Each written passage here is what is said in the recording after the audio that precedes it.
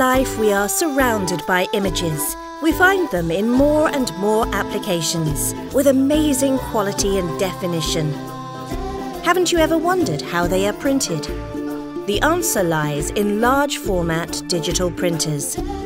They can be different types, depending on the size and the material you want to print, rigid or flexible.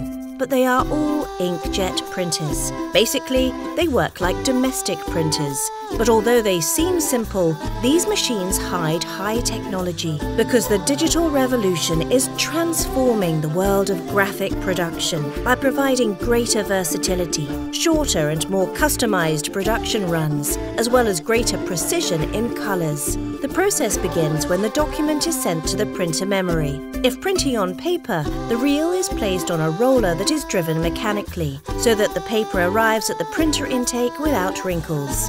The ink moves from large cartridges to the print heads, which are the key components of a printer. The print heads contain injectors, tiny holes through which drops of ink are released. Its job is to project the right amount of ink onto the paper.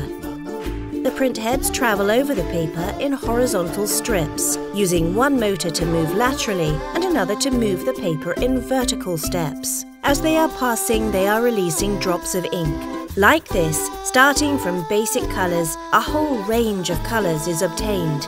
Although large format printers use more as the line is printed, another roller moves the paper towards the outlet.